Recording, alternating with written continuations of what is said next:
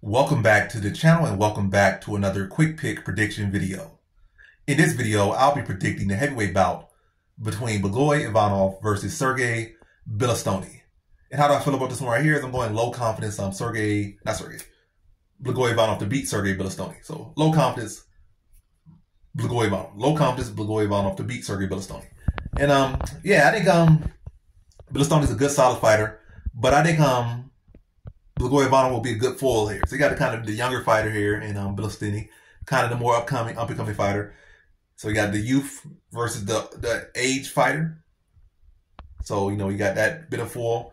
Then you got this guy that's young, can be a little bit more dynamic and whatnot. But he hasn't yet really faced a guy, he has had losses, but he hasn't faced a guy that, necessarily with the style and experience of Blagoy Ivanov.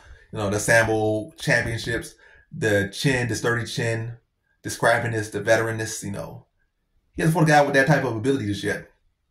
And I think Sergey Bilostenniy will come out and, have a good lead, probably come out a little bit hot when we feel like Blagoy Ivanov's not singing for me. Probably gonna start to resort to being a little bit more lateral, be a little bit more light on the feet and try to just not stay in front of Blagoy Ivanov.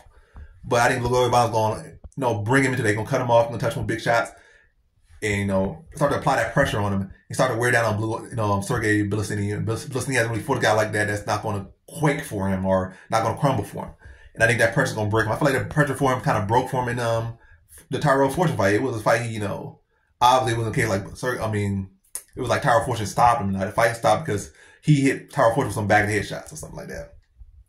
But yeah, I feel like it was a mental break, mental lapse in there. I feel like that also mental lapse can occur to you when you're in a fight, when you're getting pressured and it's not going your way. And I feel like it's going to happen in that fashion.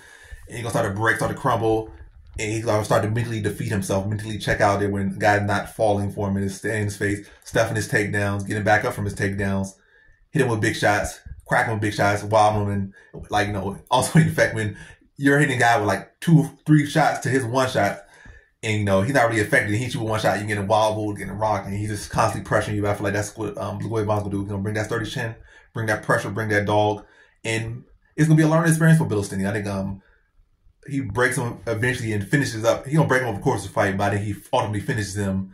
I'm gonna say third round for Blagoy Ivanov. So in this one, I got Blagoy Ivanov via third round TKO.